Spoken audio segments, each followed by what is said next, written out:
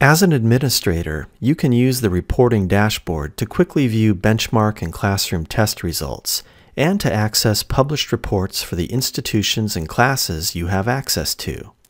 Different reports are available at the institution and classroom level.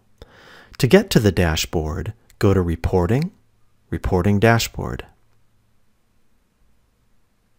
The reporting dashboard defaults to your primary institution. Use the scope picker to select another institution, or drill down to a teacher and section.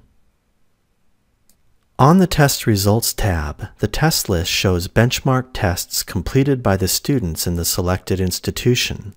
Use the filters to find the tests you want, or use the search box to search for a specific test by name or ID. In the Results Reflect drop-down, you can select enrollment at the time of assessment or a past school year. To open a report for a test, click the Report button and select a report.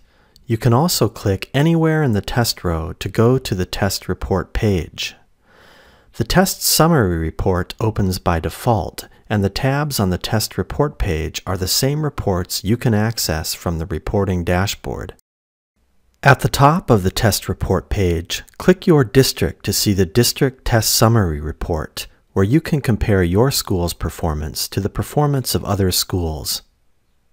Back on the reporting dashboard, click the Published Reports tab to access your institution's report bank.